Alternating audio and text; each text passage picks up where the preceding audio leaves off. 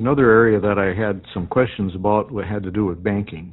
And when you sell your product to a dispensary, how is that handled? We're fortunate enough to have banking in North Dakota. We work quite heavily to do that. The dispensaries currently do not pay us in cash. We are allowed to use banking. So we're much safer than a lot of other places. It took quite a few conversations, but we were able to gain banking. So the dispensaries would pay you by check or wire? Wire.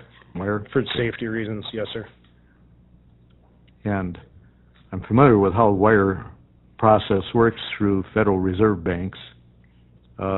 So that seemed to be an impediment on the national level of being able to use the national banks for transactions involving marijuana, but it sounds like that's being taken care of.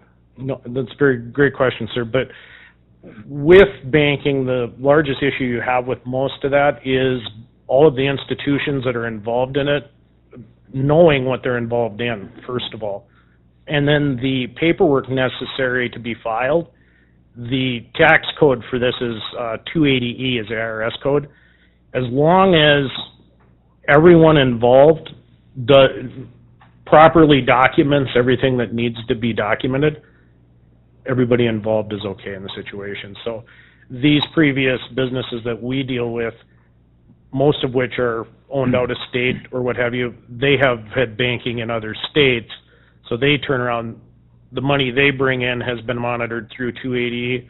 The money they send to us is monitored through 280E.